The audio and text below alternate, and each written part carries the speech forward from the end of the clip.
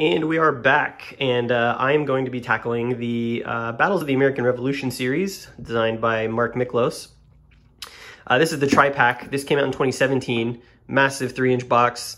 Comes with the first three games in this series, two of which I believe had been out of print for a while. I think Guilford and Brandywine had been out of print since they came out in like the late 90s or early 2000s. Saratoga had gotten a second edition at some point, and that sort of upgraded the components, came with a mounted map, and then GMT decided that they were going to package the first three games rather than reprint individual ones into one big box. I'm a big fan of them doing this. They did this with the Men of Iron series as well, and it's just a great way to get into a system because it gives you so much content in the box. Brandywine and Saratoga are single games. Guilford is a game that actually has two battles in it.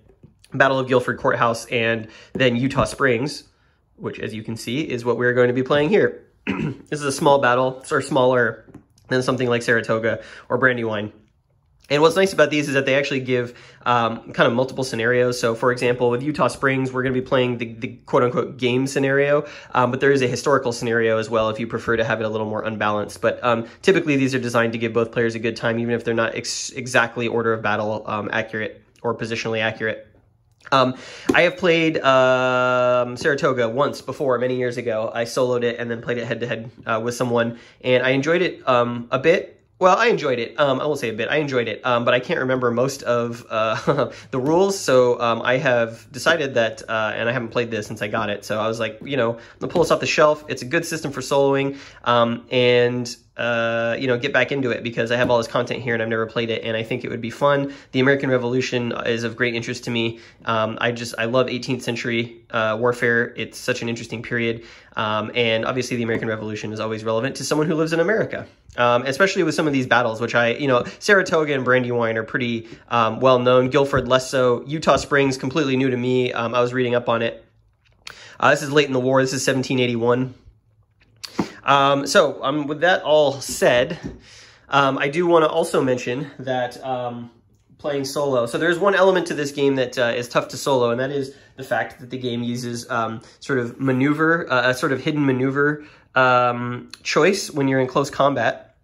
Where both sides choose a maneuver, and then based on the combination, a matrix of things, actually I can show you, based on a matrix of what maneuver the attacker and the defender choose, there's sort of a DRM for the combat roll.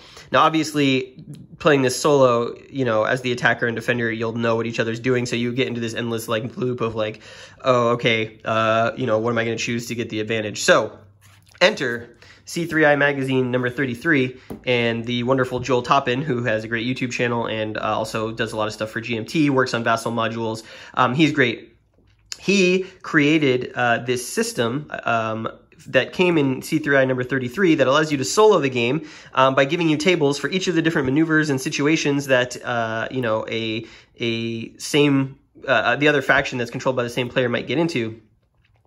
And so it kind of randomizes the formation that you choose and will affect the die roll. And so that could lead to some cool emergent stories that come out of it.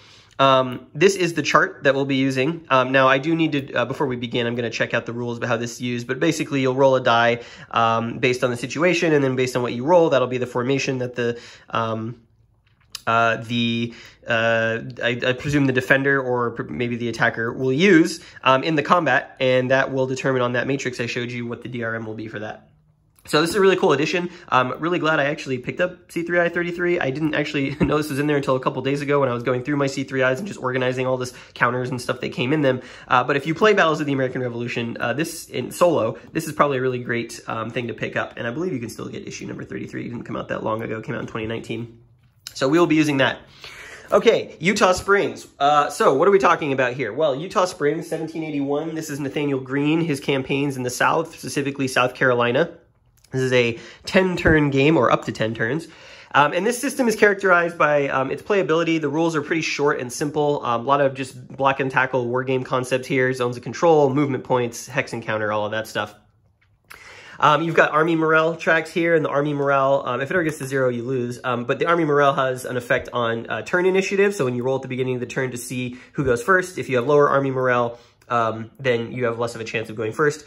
And this army morale will go up and down based on combat results that you, when you're fighting or when units get destroyed or eliminated. and possibly when leaders get killed.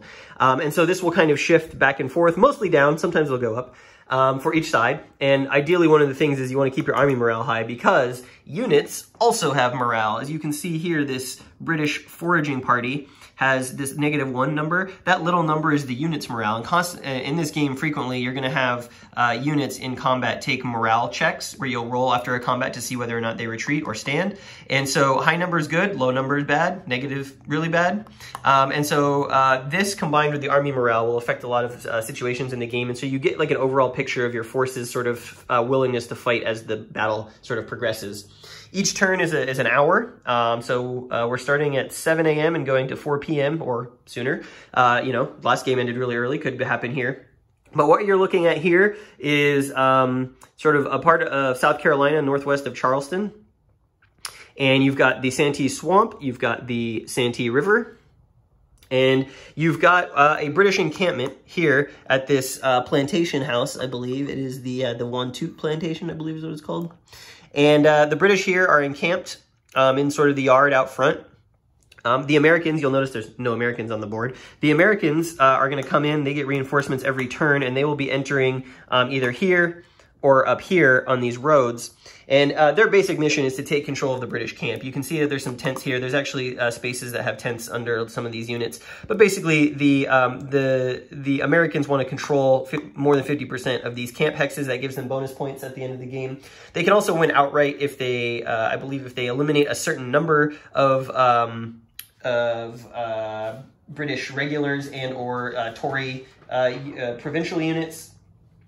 And they have to do that while also occupying hex 1108, which is right here. So you can see blue star. That's the key objective. Take that, kill or capture British, win the game. For the British, it's going to be similar. If they can eliminate General Green, which obviously, as we know historically, did not happen, and also capture a certain number of strength points of American units. Now, that victory condition for both sides seems a little challenging because there's not a ton of units here, and that's why I'm playing this scenario in particular, is because I'm refreshing the rules, wanted to play something smaller, something a little snappier, something not so complex like Fornova 1495, and this felt like a good starting point. So even though we're at the end of the Revolutionary War, I still think there's some value in checking this out. And if I like this, I may go and do Guilford Courthouse after this, which is another smaller scenario that took place about 6 months prior, 5 or 6 months prior to this historically.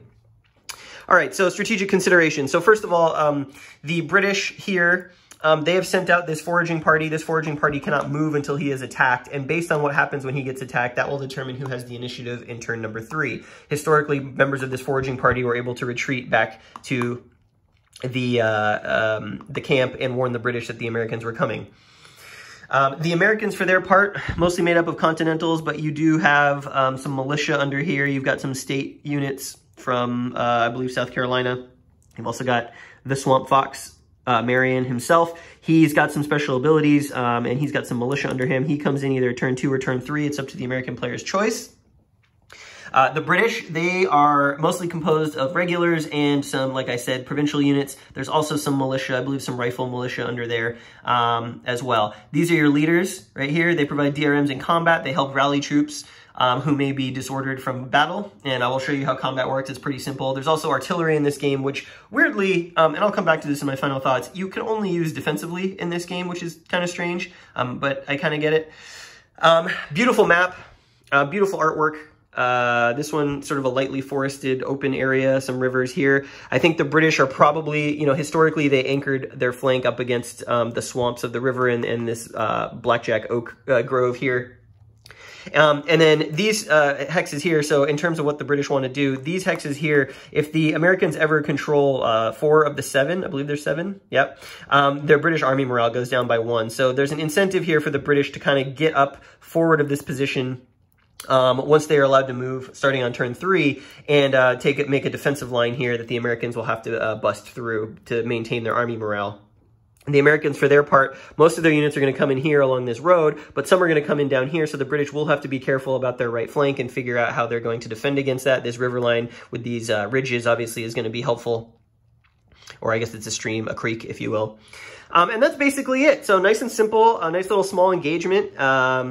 And you can see that, like I said, with the units, you've got your morale, you've got your combat factor, and you've got your movement value. And it's pretty much, there's a terrain effects chart, and it costs a certain amount of movement points to move across the terrain. So I think that's mostly it. I'll explain some other stuff as we go. There's a, you know, if the Americans actually do take some of these camp hexes, they have to roll to see if they stop and start looting them, which can disorder them. So obviously the Americans want to take those, but they, you know, risk setting themselves up to be fired upon and counterattacked.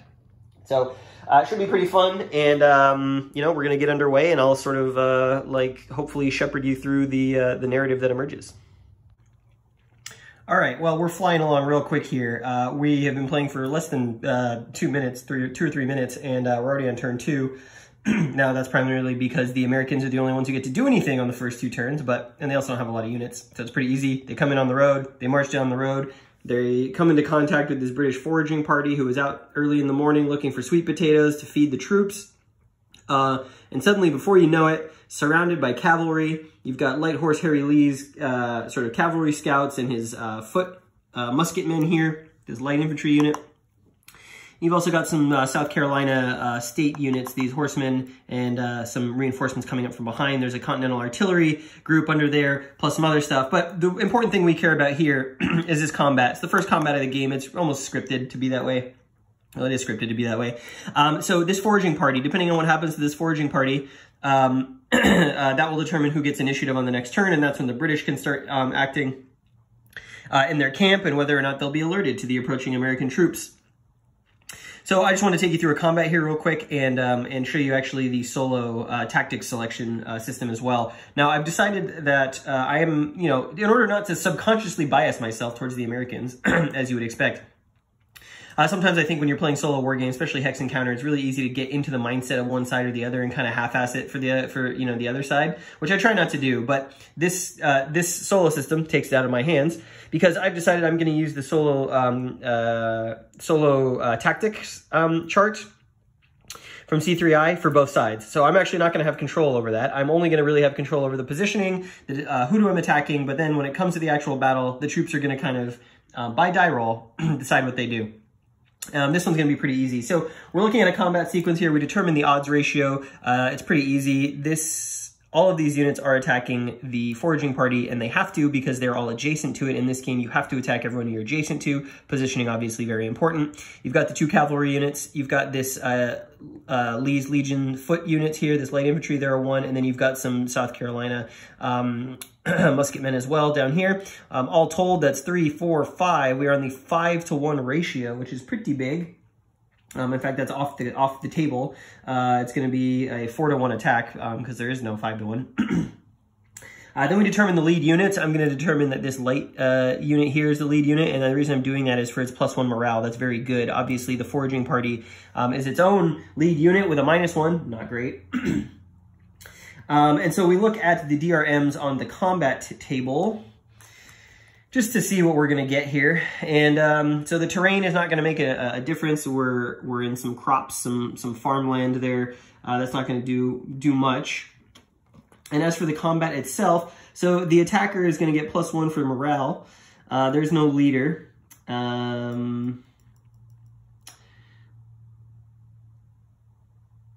All defending units are militia, attacked by at least 1 non-militia unit. I believe that is true, so that's another +1 for the attacker. Defender is surrounded. Yes, the defender is surrounded. He's got zones of control all around him or units. So that's another +1, so we're up to +3. The defender has a -1 morale, which is going to give us actually another DRM in our favor, so +4 for the attacker. Attacker is surrounded, yes, so we're up to +5. So +5 for +5 for the Americans here, which is really good. That is definitely what they want. Now, at this point, we go to the tactics, and this is where we use this chart. So it's pretty easy. There's basically 10 different possible scenarios, 8 of which involve a leader being involved in the battle, and then 2 of which have no leader. So in this combat, there is no leader, so it's going to be pretty simple. So both sides are going to roll on this table. Engaging without a leader, withdraw plausible. Well, yeah, that's definitely the foraging party. They would want to withdraw from this post-haste. So they're going to roll on this with a D8. And they get -1 because the odds are 3 to 1 to determine which tactics they choose. They rolled a 2, -1 is a 1, so they are rolling to withdraw. And then this one, engage without a leader, withdraw not plausible. Obviously, the Americans don't want to withdraw. They are going to roll, and they're going to roll a +1 because they're attacking at greater than 3 to 1 odds. And they rolled a 3 after the modifier. So that is going to be, here, I'll mark these so we can see what we're doing here. Stand fast versus a withdraw. And if we flip this, if we look at this matrix right here, the defender chose withdraw, and stand fast was the attacker. And actually, that combination of things results in no combat. So in this particular instance, there is no combat. Despite the Americans wanting to shut down this foraging party, we get a no combat result. So the foraging party managed to spot at the last moment the Patriot troops coming up the road and the horses come skirting the outside of this farmland, and was able to essentially fall back out of the combat. Now, unfortunately for the foraging party, the zones of control of these rapidly moving horse, so when you get a no combat, if you're the defender, you just have to retreat 1 hex. However, there are zones of control here, so the foraging party, who is trying to fall back from this, actually cannot retreat. If any hex that they would retreat to is a zone of control of an enemy, and in this game, you are specified which direction you can retreat to. In this game and scenario, the British can only retreat to the northeast, the east, or the southeast. And that means that instead of retreating, this foraging party is actually captured and put in the captured units box. So the upshot of all of that is that the Patriots managed to successfully surprise and surround the British foraging party, and because of that are going to have initiative on the next turn, which is going to push them closer to the British camp out here, and the British have no idea that they're coming. So one quick clarification on this situation here that we've already resolved, and I'm probably not going to go back and fix, but there's some extra language that the designer has talked about in this particular game with this particular situation, because there's a little bit of vagary in the way that the rules language is laid out. So a couple things. First of all, zones of control never extend into forested hex, so actually this horse unit could not be exerting a zone of control there. So when it came time for there to be a no combat retreat after the initial attack, the foraging party could legally have gone there, so they would not have been captured. Secondly, the designer states that if the result, regardless of the retreat and whether it's legal or not, if the result of this first attack is no combat, that automatically means that some of this foraging party managed to escape and get down to the British camp. Therefore, the British should have had initiative on turn 3. We're going to say that for this particular playthrough, the foraging party didn't manage to get back in time before the Patriots rushed down the road. So we'll continue to play on, but I just wanted to point that out before anyone else spots it. Legal retreat hex, and technically I guess the foraging party would still be in this particular situation, but I'm going to take them off the map and just, you know, say that they are not effective anymore given how they had to disperse. So a pretty big tactical blunder by the Patriots, fresh off of their capture of the sweet potato hunting foragers. They flew up this road to see if they could take the British by surprise. However, we've got some trained military professionals in the British camp, and they saw the approaching Patriots. They broke camp really quickly. They formed this defensive posture between the tree line and the camp, and there was a American stack here that got essentially all 3 frontal approaches to him was attacked very swiftly by these British regulars, these military professionals, and they did a loss to Light Horse Harry Lee's Continental Infantry, so that unit was eliminated, and this South Carolina unit had to fall back.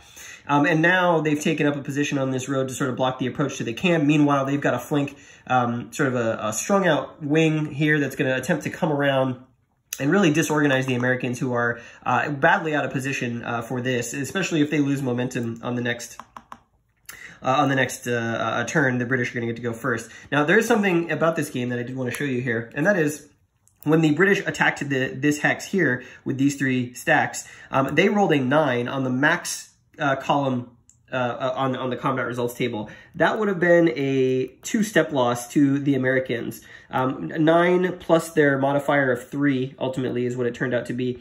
Even as the Americans tried to withdraw, would have been a 2-step loss to the Americans. That would have been pretty devastating. So what the Americans did, they start the scenario with one of these momentum chits, and you get these for a number of different reasons. in the game based on how the combats turn out and so forth. But they had one to start the game. And so they decided to use their momentum shit in combat to have the British re-roll their die. So instead of being a 9 roll, the British actually ended up rolling a 4, which converted into a 7, which was only 1 step loss. So the infantry, the Continental Infantry was still eliminated, but the South Carolina regiment was able to make a morale check. They failed that, which meant they had to fall back 1 and join up with, I think there's some cavalry under here. Yeah, that's Harry Lee's cavalry who got outran by the infantry. So this momentum shit is gone. And the Americans do not have that anymore, so they will have to earn it back via combat. However, I believe that there are some morale adjustments here for the eliminated American unit. So, yes, the British Army earns a morale, and the American Army loses a morale because of this eliminated Continental Light Infantry unit.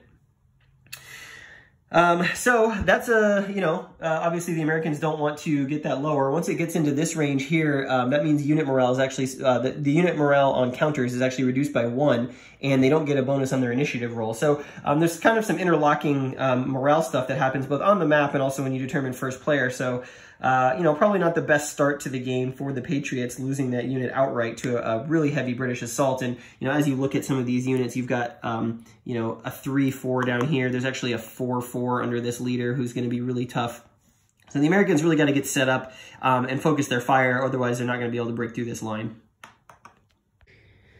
The other sort of consideration now for the British is that the Swamp Fox and the South Carolina militia have come down from the north, and they are going to be crossing the Santee River on this turn. Swamp Fox himself is probably going to try and cross not at the ferry, because then he'll be up on this plateau. He'll be able to get into these woods, and he'll be able to take shots at some of the end positions of the British flank. So the British are going to have to probably respond to this, and they have to be careful, because if they don't, there's a free run at both the Plantation House and the Victory Hex down here. The 2nd Royal Highlanders are stationed. So and that's a rifle unit. He's going to be able to do range combat, which is sort of an additional combat phase before close combat. So it's something the British are going to have to worry about this turn. Hampton has moved up to the front to support the units from South Carolina against these British regulars. This light infantry unit in particular is really good morale. They were 1-to-1 on the combat column. The attackers decided to go full frontal assault at the command of Hampton. The British decided to just skirmish lightly, and that was a benefit to the attacker. That gave them the DRM they needed, and when they rolled a 9 on their D10 on the 1-to-1 column, they did 1 step loss to the British and earned a momentum shit for it. So a really powerful attack thanks to Hampton marching up, getting the units in order, and firing a volley straight ahead. This lead unit takes a step loss, and now we have to check to see if this unit who's with him stands or retreats, and that is done with a morale check. So we look at the unit, he's got a +1, there's no army unit morale modifiers right now, and we roll the D10. If we get 5 or more, the unit stands. If we get less than that, the unit retreats 1 hex. That is a 0, +1 is 1, so that means this unit was scared off by the volley, and he's got to retreat. He's going to go ahead and retreat under Marchbanks up here, because that's a pretty powerful stack. And this unit now is stuck, kind of caught out with the Americans moving in. So fortunes have changed very quickly here, and it's going to be the British turn, and they're going to have some things that they need to figure out. The American cavalry has swung around to the right here, and they're now threatening the camp. So the British are going to have to sort of reorganize their lines and kind of adjust to this new positioning, as well as the militia coming from the north. Serious firefights breaking out here in the 11 a.m. turn. The British got a sort of double activation. They ended the 10 a.m. turn getting to move and fight, and then won the initiative roll on turn 5, which is 11 a.m., and just a lot of activity happening. The Continental cavalry units here have been driven off by this pair of Tory units who came out from the camp, drove off the cavalry in a first sort of assault without any losses, and then the cavalry decided that they were going to withdraw from this attack, which could be good or bad. I think the Tories are happy that they've pushed them away from the camp behind all these woods. The downside is that now they can just swing around the rear, and these Tories are now out of position in terms of the main engagement, which is happening up here. on that note, we've got, under all these pin markers, we've got a firefight that's been happening back and forth. There's a British regular under here, plus some Tories, including a rifle unit and a leader in here, firing on this Patriot Continental Militia unit in these light woods here. They've been, firing volleys back and forth for the last hour. They're about to have another combat, forced combat because of these pin markers. But more significantly, this Continental artillery unit has just been eagle-eyed in terms of what it's been doing. Its first defensive barrage was against this big British 4-4 Irish Buffs unit. It disordered that unit, who had to fall back to the camp to try and reorder. He failed his rally roll, so he's going to be out of action for another turn at least. And then on this turn, the artillery unit struck a critical hit here against the 64th, flipping them over and reducing their strength. And now they're going to be forced to attack Hampton's stack here at bad odds from these woods. But the most important thing that happened is that artillery barrage actually killed Marchbanks, who is the British leader, the British commander at this, sub-commander in this particular battle. He actually did die historically, and he was buried on the battlefield from wounds that he suffered. So playing out historically here, the artillery barrage just absolutely decimated the 64th and Marchbanks, who's apparently in there with them commanding forces. So he's going to be removed from the game and destroyed. That's going to have some morale penalties that I will calculate here in a moment for the British, and not very good ones. And certainly the Americans now feeling emboldened to push through here to the camp, which is very lightly defended. Up in the north, some Tory cavalry and the 2nd Royal Highlanders moved to respond to this militia rifle unit. There was an inconclusive skirmish, and the rifle unit was pushed back across this little gully ravine on top of this plateau, which is not where the British wanted him. And so now they're going to have to chase him down before he can come in down behind and put fire on some of these Tory units.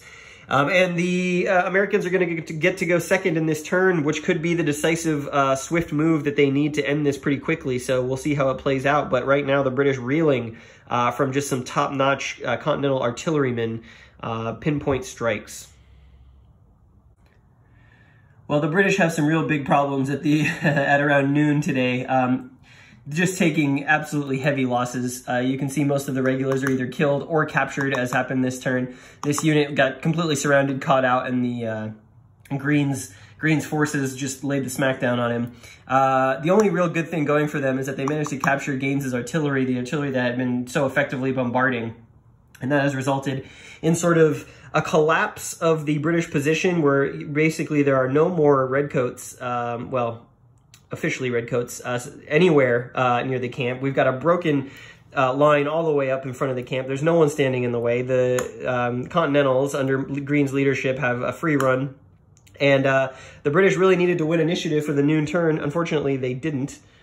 And so now the Continentals are going to be able to sweep through, split the army in two, grab some of these camp hexes, and potentially even take the victory point hex. I will definitely tell you that I'm not the greatest player at this system since I'm rediscovering it for the first time, but certainly everything that has gone wrong, or could go wrong, has gone wrong for the British here. Not helped by the fact that they so aggressively moved forward to challenge the American forces while they were in column, which seemed like a good idea at the time, but as soon as Green brought up some of the regulars, these Continental regulars, the overpowering force of those guns has been hard to deal with. So the Americans are going to get a turn. The British are going to have to figure out some sort of defense here. There's still a pretty powerful artillery battery in this hex along with this militia, and there is still another redcoat here and a disordered redcoat here, although he's in real danger of getting overrun here. And the Americans have 3 momentum chits on their side based on some of the great rolls they've been making. So it's looking like the British are going to fall apart pretty quick. They're going to have to reorganize and hopefully put up some resistance of some kind to keep the game going. The British have been able to sort of regroup and mount a bit of a counterattack here. A couple of Continental units made it into the first couple of camp hexes. They both became disordered as they began looting the camp hexes, allowing the British time to come and respond. The British eliminated the North Carolina militia unit here that was busy rifling through tents and took them out, and that actually pushed the British morale up into the middle zone, as you can see over here, which actually takes away one of their morale penalties. And then there was an attack made by Stuart, who really only has a small sort of, well, he's under artillery now, but he had a small garrison unit here. That attack against these disordered looting state units of the Continentals didn't go well, and that caused a disruption to the attacking units. They had to retreat, so now this in danger.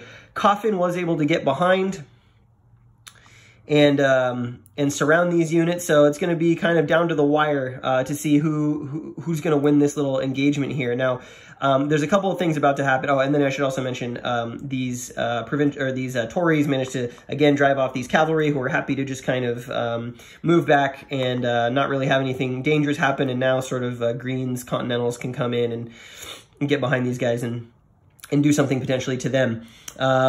So there's a couple important things about to happen as we enter the 1 p.m. turn. The first is random reinforcements that the British may or may not get. So when you're playing this face-to-face, these two units could come in on turn 7. And before the game starts, you have to write down on a piece of paper, if you're the British player, are they going to come in or are they not going to come in? I don't believe... So if they do come in, the British do lose morale because they've had to use these units. Now, historically, these units didn't make it to the battle. They were too late. But there's a chance here. And because, obviously, I'm playing solo, I didn't want to make that decision knowing in advance. So I figured we'd do it by die roll. And so we're going to roll here to see whether or not these units do enter the battlefield this turn, this upcoming turn. And so we're going to say even roll, they come in, and odd roll, they don't make it. And we roll, and it's an even roll, so they are going to come in this turn. I'm just going to put them over here as a reminder. They can come in either down here or up here, and it looks like they probably want to come in down here. So just to remember that. And then the next thing that happens here is the initiative roll, and the initiative roll is going to be really important here. If the British get it, they could potentially shore up their defense, and we could still have a game of it. But if they don't, then the Continentals, I think, are going to have their way with them. So let's see what happens there. The Continentals win the initiative, so Green is going to get to go first, and I think this may be sort of the end days of the British position at the 1-2 plantation at Eutaw Springs. And that is going to be all she wrote. The British side absolutely broken, demoralized, the army fleeing Eutaw Springs in defeat, as Nathaniel Green successfully captures the 1-2 plantation from the British. And on the final turn, which was the 1 p.m. hour, the 1 p.m. turn, the regulars from Virginia and some of the militia from South Carolina drove off these Tory units through the camp, and Nathaniel Green himself marched straight up the road, attacked and defeated Coffin and his Charlton Hussars, captured them both. In an attack, even despite the fact that the Maryland Brigade that he was commanding took some rifle fire and had to retreat from before the attack. So ultimately, this is what capturing Coffin and these Hussars is ultimately what put the Americans over the top and won them the battle. As you can see, these reinforcements probably would not have made a difference had we got to the British half of the turn. Most of the British army is just completely broken and demoralized. And so Green faring better here than he did historically, where the British fought him basically to a marginal defeat, or a draw, I guess, depending on how you want to look at the way the Battle of Eutaw Springs came out. But all in all, great patriot. Despite some ill-advised sort of column march up this road into danger, the Patriots got it together and managed to sweep the British from the field. So that's Eutaw Springs. I had so much fun playing this. It was short, sweet, very enjoyable, that I think I'm going to fire up Guilford Courthouse and play that, which is another small scenario. But before I do that, just, revisiting this system is really a joy. The game plays very swiftly. There's not a lot of rules. I think, the thing that takes probably the most time is resolving a combat and just figuring out the DRMs, which, the core of the combat here is DRM-based. Even at 1-to-1 odds, there are a lot of attacks that were at 1-to-1 odds or 3-to-2 odds that if you can get enough DRMs, you can actually do pretty well. I know that some of the criticisms of this system say that it's too bloody, potentially. As you can see, we had a bunch of eliminated units in the span of a couple hours. It doesn't really bother me. As far as a simulation of 18th century warfare. If I wanted sort of a complete gritty, you know, really highly detailed simulation, I could go play Battles of the Age of Reason by Clash of Arms. But this is you know, still gives you a flavor of the period. It still, you know, gives you some nice maneuver and combat and strategic thinking elements. And yeah, it may be a little bloody given, you know, casualties at the time, but you're still, you know, having to do things like get your positioning right, you know, engage when it's optimal for you, and the swings back and forth with the momentum. And, you know, some turns can be good, some turns can be bad. Really, there's a really nice flow to this game. And it's super playable. This is a really good sort of intro level hex and counter game if someone's interested in the American Revolution. You know, I would say maybe Commands and Colors, Tricorn would be sort of the lowest level. This would be a step up from that. But I could definitely see someone coming from Commands and Colors to this system and actually really enjoying themselves. And I think one of the things I actually really enjoyed about this particular playthrough is this solo chart. It added some unpredictability to the battle, and it took some decisions out of my hands that made it really interesting to resolve. I like when I'm playing solo to have a story develop and something that I wasn't expecting to happen. And, you know, a couple times during this battle, we had units, you know, who were, you know, maybe would have withdrawn, you know, if they were in the withdraw plausible, but they stood and fought and, you know, ended up winning a combat that maybe as I had a player had that maybe I, as a player, would have chosen withdraw and had them not try and fight the combat. So it was interesting. This adds a really nice element to this system, and I think this is sort of a really key part to playing this solo. I think if you're going to play solo, you definitely want to use this. Highly recommend this. You know, it just added enough sort of fog of war to the proceedings that it was kind of fun to see it play out. Other than that, component quality, beautiful. You know, GMT has really upped their component quality in the last couple of years, and this is one of those sort of deluxe printings, really thick counters. I don't need to trim these. I never usually do trim the thick brown core GMT ones because they pop out of the sprue really nicely, not really any dog ears.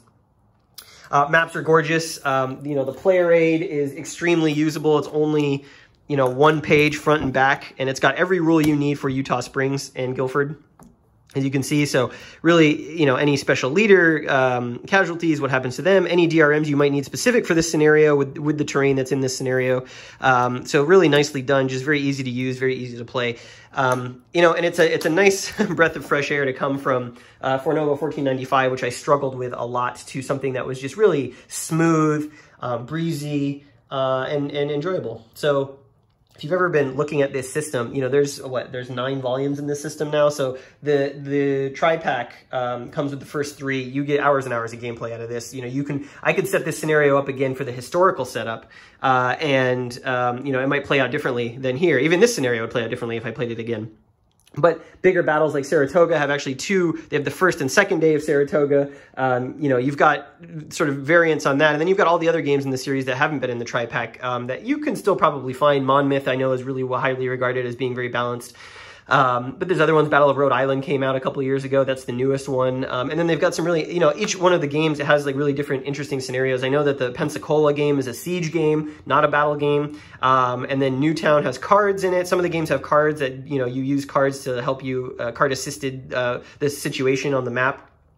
So there's a lot of variety in this series, and you really can't go wrong with any of them, I would think. But the tri-pack certainly is the best value for money.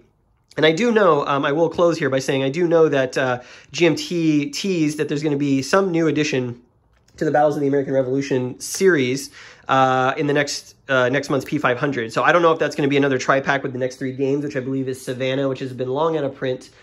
So I think the next 3 would be Savannah, Monmouth, and number 6, which I can't think of off the top of my head. Maybe Newtown?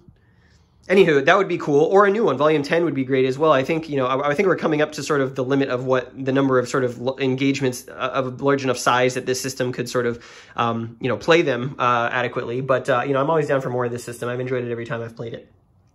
So there you go. Battles of the American Revolution, Eutaw Springs. Next video is probably going to be set up on Guilford Courthouse, and we'll run through that. And so if you enjoyed this, more coming.